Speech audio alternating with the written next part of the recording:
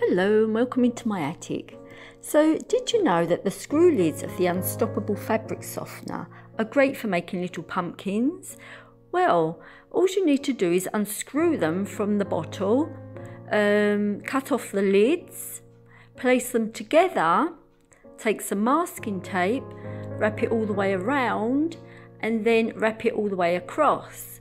Now leave one hole completely open and the other hole, close it up with the masking tape, but leave a little hole big enough for the stem or the peduncle, I think it's called, to go through. I used a twig, and so you know that's the size of the hole you need to leave, or whatever you want to put in it really. And then you're ready for your fabric to be threaded through, or your jumper sleeve like what I'm using here. Just thread it through the two holes and then stuff in your twig, and that's it. No glue, nothing, just a 5-minute, not even 5 minutes, pumpkin all ready to use.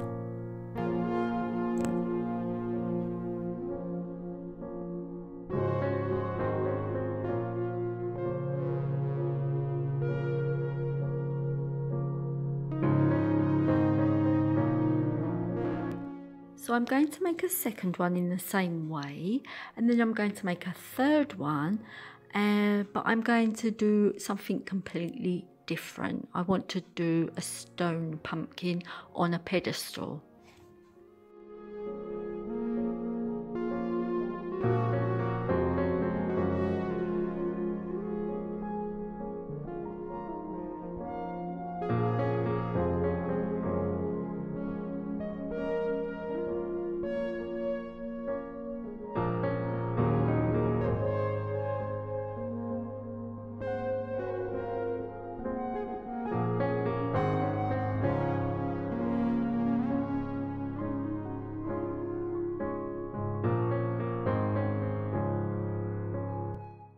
So for the third pumpkin, as you can see, I've already prepared it with the masking tape, and I've just rolled out some old gummy clay, which is really old and stiff, but for this project it's okay. You don't really need to worry about the clay. You can cover it with anything because it's all going to get covered up with our paint mixture. So I'm just going to coat the pumpkin, the plastic pumpkin, all over with PVA glue, spreading it around with the brush, and then I'm just going to splodge it inside of my gummy clay and then squidge it all together until I come up to the hole of the peduncle.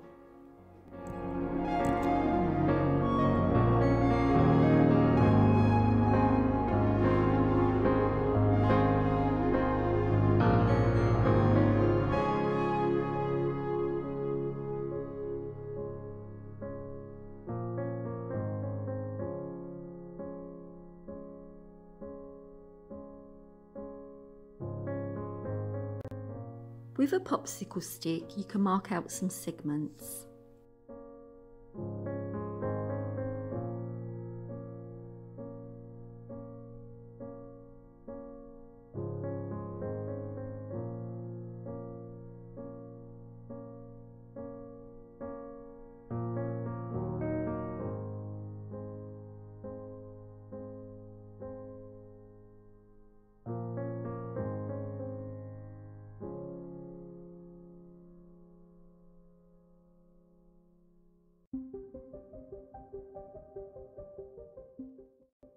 Let your pumpkin dry out completely.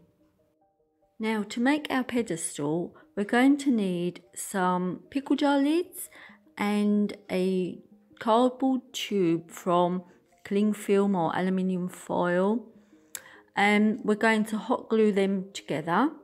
I put 3 on the base and 2 on the top of the tube. Here are the measurements that I used. But obviously, you know, you can do whatever you want.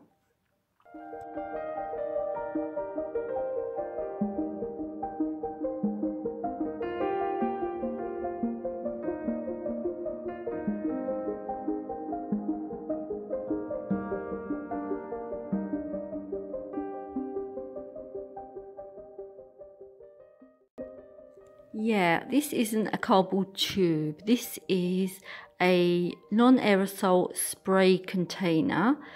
Please don't judge me, because the day I made this video I could not find any empty tube of cardboard, but I wanted to get the video started, so I just grabbed this non-aerosol spray can. I think it was hairspray, but I thought non-aerosol was safe, but apparently non-aerosol isn't safe.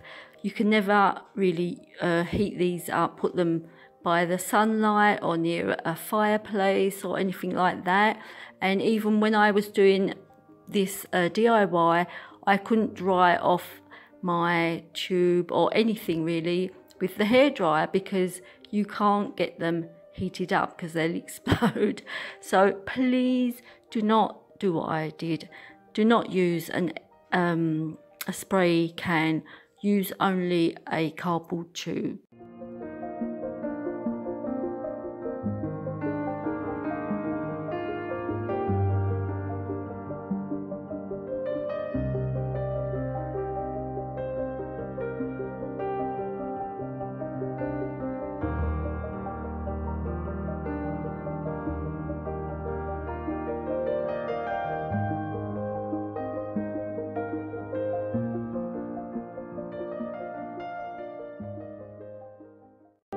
So that is our pedestal completely built, and to make it even more secure, I'm going to Mod Podge napkin all over it to keep it more sturdy.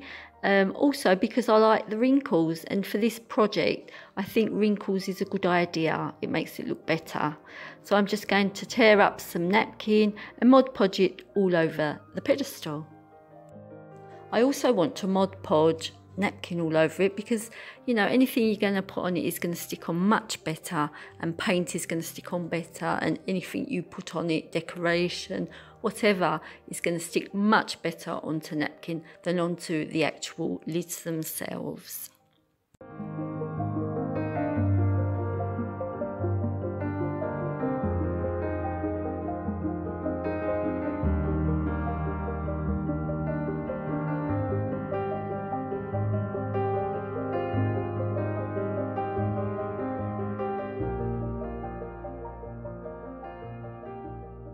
Okay, so it's the next day and the pedestal has dried, and I'm just going to file away the excess paper underneath the pedestal.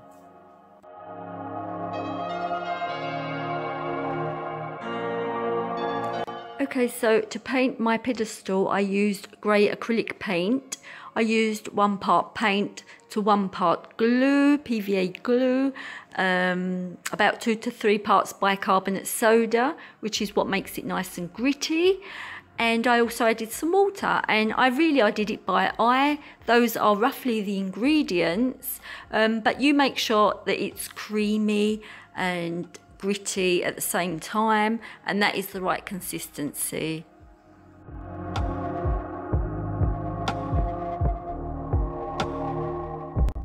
So I brushed and dabbed the paint on a couple of times, did a couple of coats drying in between, and when it all dried at the end, it was nice and tough and sturdy, which, trying to imitate stone, you know, that's exactly what you're looking for. So now I'm going to take my pumpkin. I'm going to put some glue, PVA glue, on the end of the peduncle, and I'm going to press it down into the pumpkin, and that's that. Then I'm going to proceed to brush PVA glue all over the pedestal and all over the pumpkin and let it completely dry. I'm going to do that because I find that when you brush on a layer of glue and let it dry, any decoration that you add on afterwards will stick much more easily, rather than if you did not have any glue on at all. So that is how I'm going to proceed now. So now my PVA glue is about 90% dry. I'm just going to proceed to glue on my pearls, my string of pearls. They're just plastic. They aren't adhesive, self-adhesive pearls, so If they were, it would be just so much easier, just put them on and that would be it. But I'm going to have to put the PVA glue on the backs of the pearls to stick them onto the pedestal, and I'll do that on all of my pickle jar lids.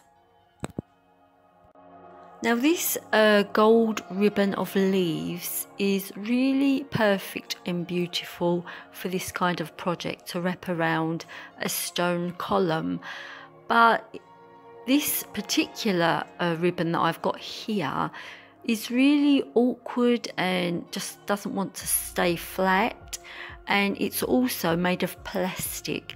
If it was paper or fabric it would stick on much better, but it's kind of plasticky and fabricy. It's really strange, and it's really hard to stick on. So what I'm going to do, I'm just going to put my PVA glue onto the column and onto the back of the ribbon and stick it down, and then I'm going to have to press it down as well, helping myself with some oven paper, you know, so I don't get all sticky hands. And you know, I'm just going to have to keep pressing it down until it finally sticks and until it dries.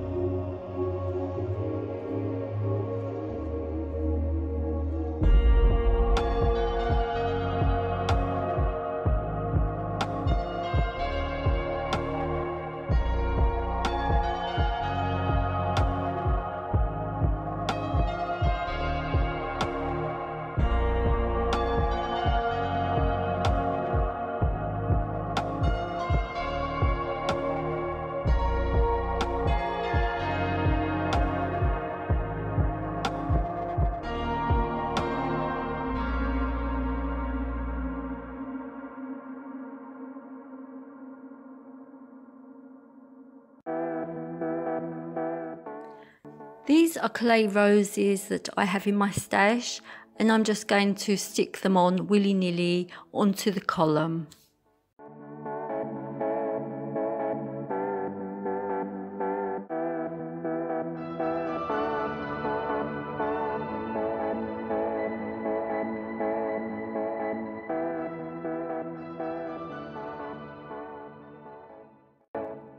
Now I'm going to decorate the pumpkin in the same way, using the same leafy ribbon and the same plastic pearls.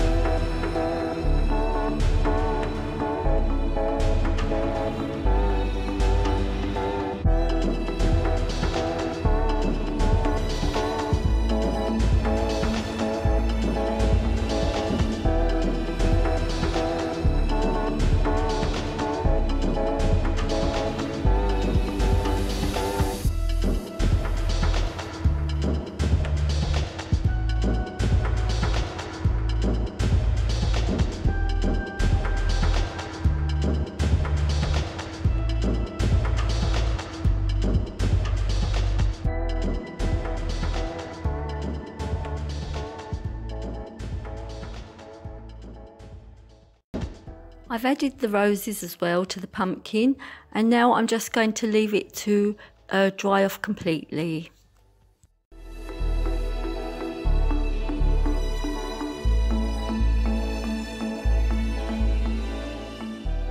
So now my pedestal's looking more like a relic from India rather than a stone pedestal.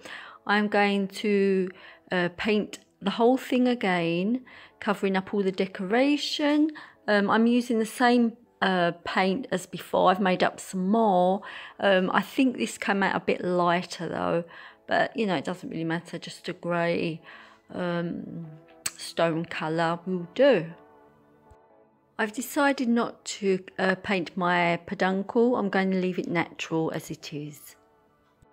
I don't want to suffocate the decoration with the grittiness of my paint, so when it comes to like the roses that has more of a delicate decoration, I'm going to, with a toothpick, you know, trying to pick out all the detail so it isn't all packed up with like sand and grit.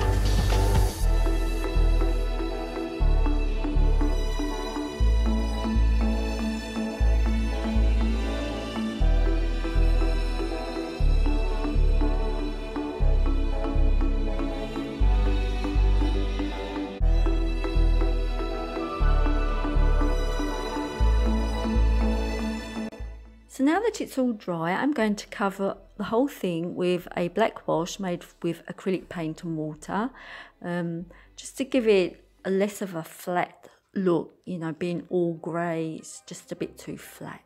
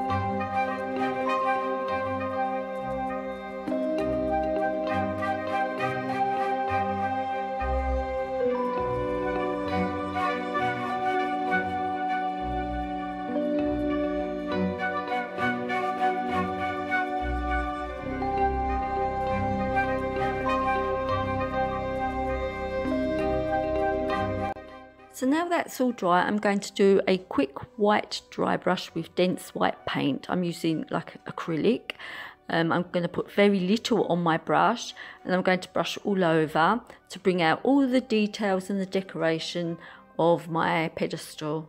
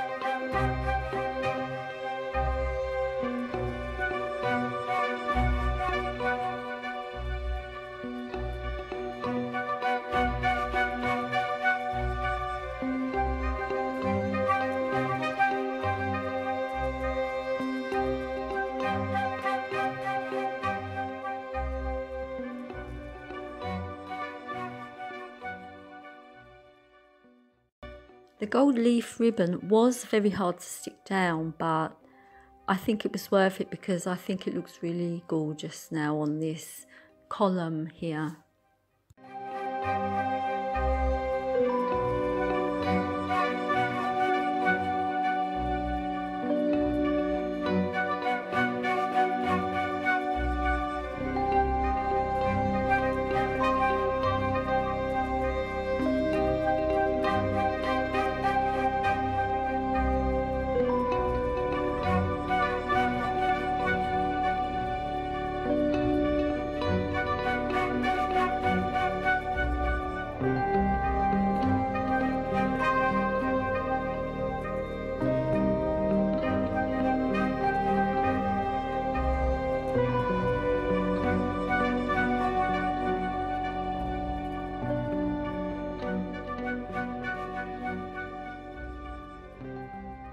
So obviously everything here is optional. You know, you can do whatever you want, decorate in any way that you want. However, at this stage, when all the white dry brushing was dry, I wanted to add some dark shadows, and I chose a black powdery eyeshadow to do this, just really lightly dusting on. I did want to originally just do some points in the crevices, you know, but I got a little bit carried away and I just went all over the whole thing, you know. But as I said, it's optional. You can do whatever you prefer.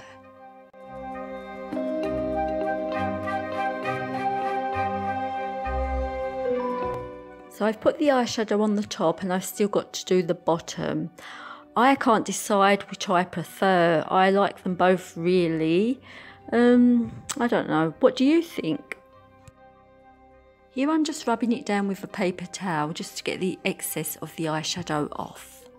Now I'm going to start to actually decorate further this pumpkin, and with some florist wire I'm just going to wrap it around a pen and I'm going to hot glue it onto my peduncle.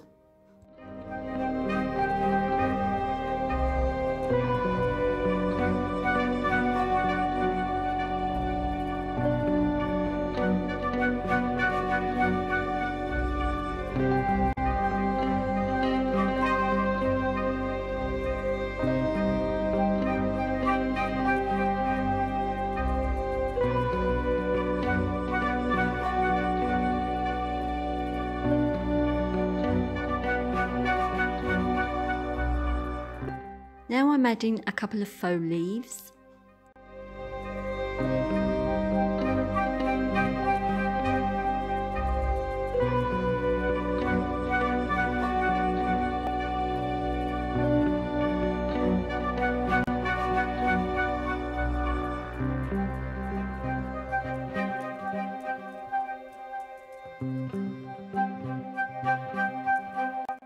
So a while back I was doing a project and I had some white clay left over, just a little bit, and I thought I don't want to throw it away, but I don't know what to do with it. So I just made a pumpkin. I always make pumpkins when I've got clay left over. So yeah, I'm going to stick that onto my pumpkin. And also my peduncle in this little white pumpkin is actually from a peach. So now it's time to add some moss to our stone pedestal, because all stone statues seem to have moss on them, so I'm going to add some moss. And the way I like to do that, rather than painting it on, I'd rather take some wool that is the colour of moss. I wrap about 30 centimetres around my fingers, cut the ends, and then with sharp scissors just snip off all the little ends as much as possible until I've cut it all. Do it in a dish because it can get a bit dusty and messy.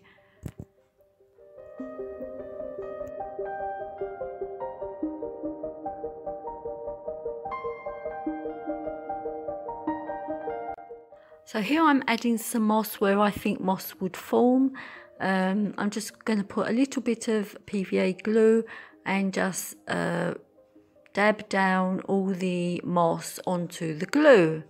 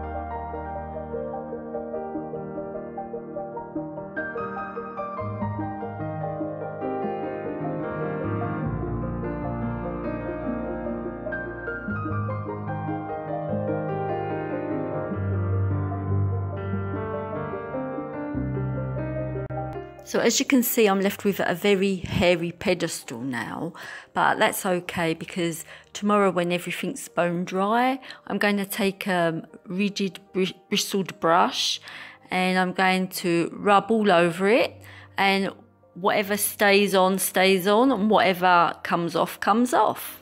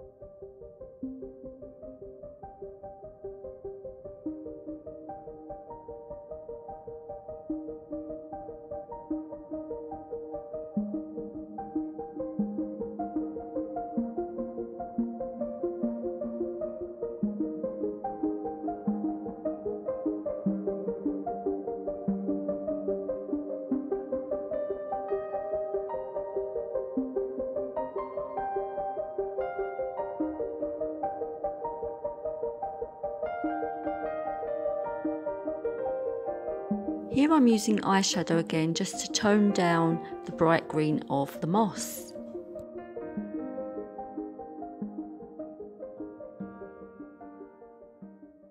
And last but not least, just 3 little buttons for the last of the decoration.